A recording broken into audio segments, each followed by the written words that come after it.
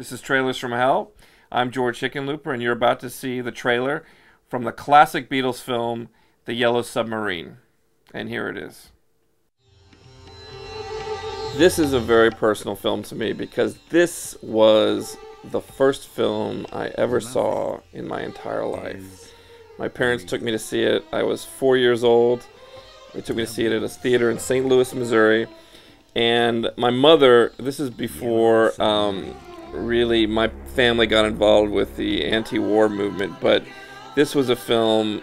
The Beatles were alive in our household, I remember, from the time I was 3 years old. And when I saw this picture, the colors, as a 4-year-old boy, the color, the music really had a strong impact on me and, made me fall in love with the music of the Beatles. And then as I got older and older and became much more of a Beatles aficionado, I looked into the picture more, the history of the film, and I learned a lot of really interesting things. For example, this was, I believe, the third film the Beatles did in their contract with United Artists. They originally didn't want to do it when the film was proposed to them because they hated a television animated series about the group. They hated it, and they were approached to do this animated feature. They didn't want anything to do with it. So contractually, they said, we'll be involved with it if we can get out of our deal with United Artists. They wrote 3 songs sort of lackadaisically, submitted them to the picture. All Together Now, I think, is one of them. And then they put the film together. The studio showed the film to the Beatles, and they were so impressed by it that they decided to be more actively involved. And I believe they wrote maybe an additional song or 2.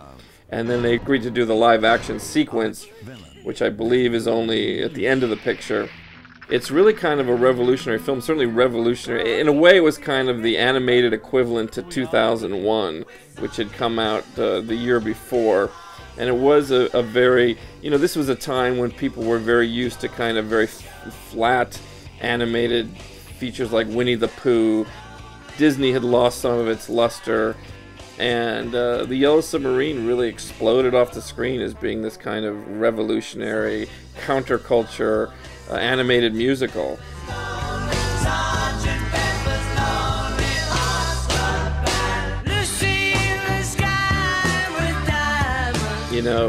As a 4-year-old boy, of course, I wasn't looking in that context. I was looking at in perfect visceral terms, but it was something that really emotionally really moved me, and it was a very happy memory. One of my first memories as a young boy, and I've carried it with me for years and years, and to this day remain a Beatles fan, though I've grown a little bit more fond of the Rolling Stones as I've gotten older. On a personal level, it really affected me, and I remember when John Lennon was murdered in 1980, I watched The Yellow Submarine again. I hadn't watched it since I was a kid, and it really affected me, both John Lennon's tragic demise and seeing this film again. Sort of came full circle with my somewhat tumultuous childhood with this movie. Yellow submarine, yellow submarine, yellow submarine.